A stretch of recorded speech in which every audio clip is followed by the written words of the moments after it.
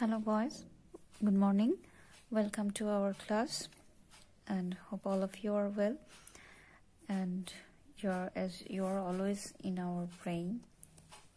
We just wish for your better study, for your better life, and I think you just feel the same for us also, because we are your teacher to motivate you, to guide you, and so you just have same respect for us, and hope that you will be also keep praying for us always. Boys, we were continuing with current electricity, and in last class we had discussion on circuit and equivalent resistance, and I just gave you a homework related to equivalent resistance, and some of you guys have made an attempt to solve the circuit.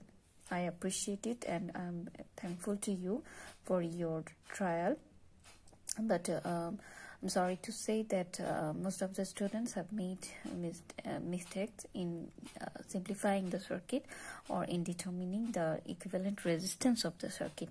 So in today's class I just want to show you the result or the procedure on which we can calculate the equivalent circuit of or the equivalent resistance of a circuit.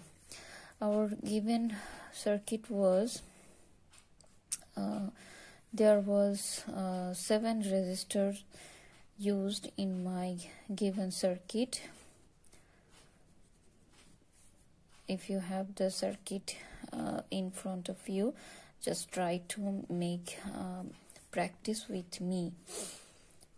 And this was our circuit, and the resistors value was 2, 3, 4, 5, 6, 7, 8, and the potential is not given over here, and this is also not needed here because we are not measuring current, we are just calculating the equivalent resistors.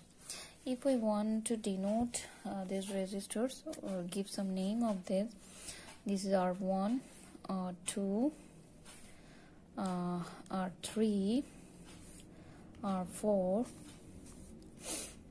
R5, R6, R7. For just the convenient of convenient in our understanding or in our calculation, we are denoting this as some with some symbols.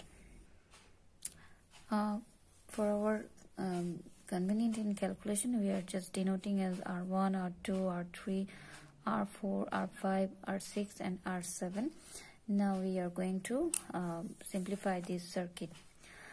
First of all, if you just look at the circuit, and I have told you that we will just start calculating from any one end of the circuit. So if you just look over here, R1 and R2, this is that means after the finishing of R1, then initial point of R2 is starting over here. That means R1 and R2 are in series combination. যে R1 শেষ হলো যেখানে, সেখান থেকে R2 শুরু হলো। R3 কে আমরা count করছি না, কারণ R3 এর এক প্রান্ত কানেক্টেড R2 এর সঙ্গে, আরেক প্রান্ত কানেক্টেড R1 এর সঙ্গে। তো সরাসরি কে আমরা সিরিজে বলতে পারবো না R1 R2 এর সাথে, বাট R1 এবং R2 এই দুটো রেজিস্ট্যান্সকে আমরা সিরিজ বলতে পারি, বিকজ একটার স্টার্টিং এন্ডের সঙ্গে পরেরটার একটার ফিনিশিং এন্ডের সঙ্গে পরেরটার starting and connected. So if these two resistors are in series, instead of using these two resistors, we can simplify it at যেহেতু R1 R2 সিরিজে আছে, তো তার পরিবর্তে আমরা ইকুইভ্যালেন্ট রেজিস্ট্যান্স R12 হিসেবে লিখতে পারি R1 plus R2. We can write it as R1 plus R2. Then R1 is equals 2 ohm and R2 is also 2 ohm. Then we get over here 4 ohm. Okay, in our circuit the given value was 3 ohm, sorry. Then 2 plus 3 is equals 5 ohm. Okay, so we have got the equivalent resistance for R1 and R2 is 5 ohm. So instead of using R1 and R2, we can write over here 5 ohm. And if you just look at this resistor R3, this is just connected to the end of R1 and R2, and now we are combining R1 R2 as a single resistor. So যদি R3 টাকে follow করো, দেন R3 এর এক প্রান্ত হচ্ছে R1 R2 তার এক প্রান্তে, দ্যাট মিন্স R1 R2 যে ইকুইভ্যালেন্ট পেলাম 5 ওহম, তার এক প্রান্তে আরেক প্রান্ত যাচ্ছে R1 R3 ইকুইভ্যালেন্ট রেজিস্ট্যান্স তার অপর প্রান্তে, অর্থাৎ এভাবে আসছে। Then we can say that আর এখন আমরা পেলাম R12 that is equals 5 ohm, and R3, the value of R3 is 4 ohm, not 5 ohm. These twos are in parallel, and the rest of the circuit is just like this one. And at this point, if you just look over here, at this point, for resistance R5, R6 and R7, for these three resistors, the starting point is same for all these three resistors. এই তিনটা resistor starting point same. So এভাবে আমরা এই তিনটা resistor কে draw করতে পারি যেহেতু starting point are same. আবার এটাকে যদি follow করি, the ending point of these three resistors are also same. So ending point গুলোকে একটা point হিসেবে লিখতে পারি, draw করতে পারি। দেন আমাদের সার্কিটটা এরকম দাঁড়ায়। এখানে ছিল 6, 7, 8. So এই তিনটা resistor we can easily say that they are connected in parallel. So instead of their parallel combination, we can want a single equivalent resistor here. There was two resistor, 5 ohm and 4 ohm. Here is another resistor is 5 ohm, and instead of using these two, we can use equivalent resistance. What is the value of equivalent resistance? Now R5, R6 and R7 are in parallel. So if we assume that their equivalent is R5, 6, 7 for example, you can denote it at anything. RP, you can denote it as RP also. I'm just writing it as R5, 6, 7. So this will be the value of R5 plus R6 plus R7. So for R5, 6, 7 is equals the reciprocal of this term. What is the value of R5?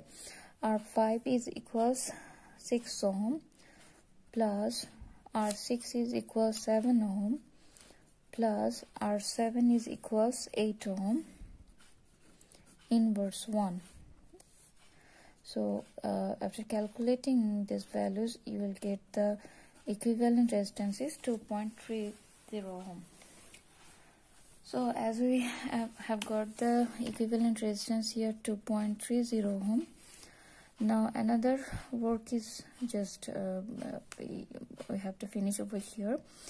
These two resistors, that means 5 ohm, we have got 5 ohm by combining 2 ohm and 3 ohm, as these are connected in series. 5 ohm and 4 ohm, these are connected in parallel. So as these two resistors, 5 ohm was denoted by R12 and 4 ohm we just denoted it as R3. So R12 and R3 are in parallel, so we can write here the equivalent of R12 and R3 as RP dash.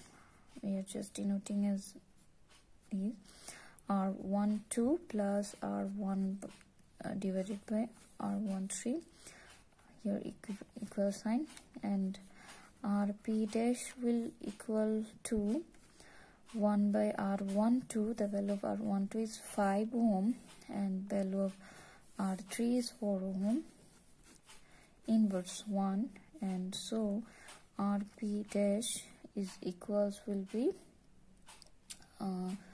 you can write it as 2.2 ohm. Here this one was 2.3 ohm and this will be 2.2 ohm.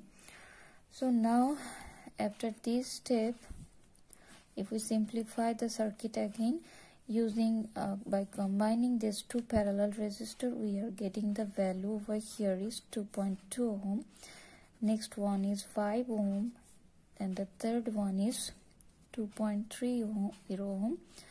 Then now this is just a simple circuit consisting of 3 simple resistors connected in series. So what will be the total resistance of the circuit? That means RT is equals, we will just add all those resistors over here, 5 ohm plus 2.30 ohm, and finally we will get the equivalent resistance is 9.52 ohm. So we will just follow step by step. First of all, we are calculating the circuit over here. First, two resistors are in series, that's why we have combined the both and got the resistance 5 ohm. And with this 5 ohm resistance, 4 ohm resistance is in parallel, then 5 ohm is in series, and the left three resistors are connected in parallel. So we are calculating over here, we are making equivalent resistance for these 3 resistors, and we got this as 2.30 ohm.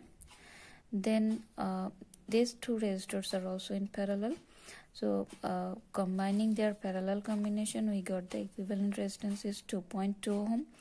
And then finally 3 resistors are in series, so we can say it as the total resistance is 9.52 ohm. So guys, I want to repeat again that whoever have made attempt in doing this circuit, though you haven't been able to finish the simplification, but you had made attempt, and that's why I appreciate you.